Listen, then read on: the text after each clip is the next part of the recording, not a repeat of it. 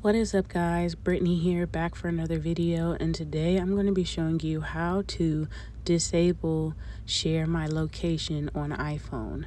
So let's get into it. Go ahead and go to your settings, and then once you open that up, you're going to navigate to privacy and security, and then select that, and then go ahead and go to location services, and then select share my location.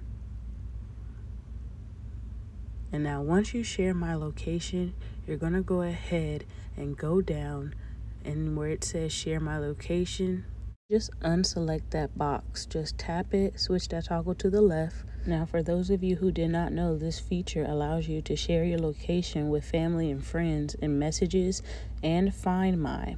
It makes personal requests using Siri on HomePod and uses automations in the Home app. So we just disabled it, and yeah, that's pretty much it.